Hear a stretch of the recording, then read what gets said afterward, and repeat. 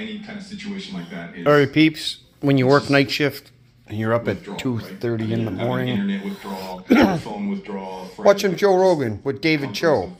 It's actually quite good. So now, like, people have asked me, hey, what are these? So I got this one. So I'm in my fucking underwear. And I got this one. Puts out a nice blue, calming light throughout the whole entire space here. Makes Marilyn look pretty good herself, you know.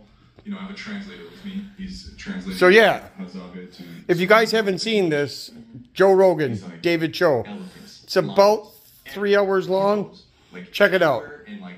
It was like a buffet. Be well, my friends. Wake up, we could kill anything, and in my lifetime, that has been gone.